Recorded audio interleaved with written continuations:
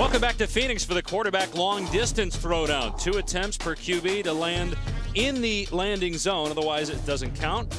And it's a landing zone that's some 50 to 80 yards away, and the longest throw wins. If you have a really strong arm, you don't have the tendency to overthrow it and put everything into every throw, which helps you. I want an accurate quarterback. Well, Joe Flacco has both accuracy and he can throw the deep ball. Let's throw this about 150 yards. He just flicked it with the flick of his wrist. It's almost a field goal. Wow. We've been doing this a long time. That may be the most impressive one I've seen, Mark. Incredible. 71-yard throw by Flacco.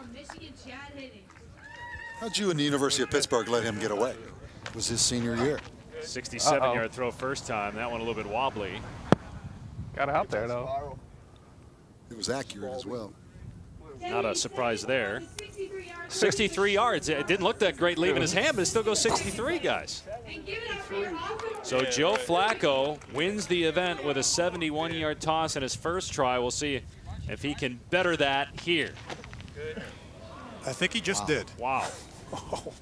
You know, it's amazing. He played in a shotgun spread offense at Delaware. 74-yard throw by Flacco.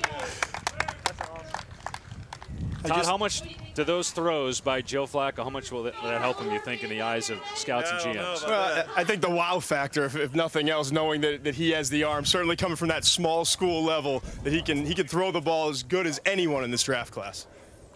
What we gotta do? There's a look at the 74-yarder. 434 yards passing against Navy this year with 4 touchdowns in 1 game. So a great senior year. Joe Flacco, a 71-yard toss and then a 74-yard throw to win the quarterback long distance throwdown. And Todd is standing by with Joe Flacco. Joe, 74 yards. Were you disappointed?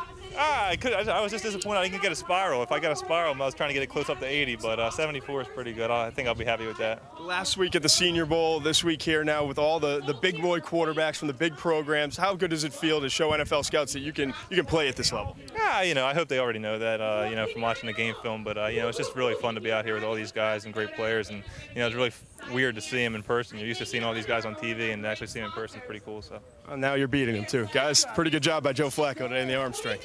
71 and 74-yard throws by Joe Flacco.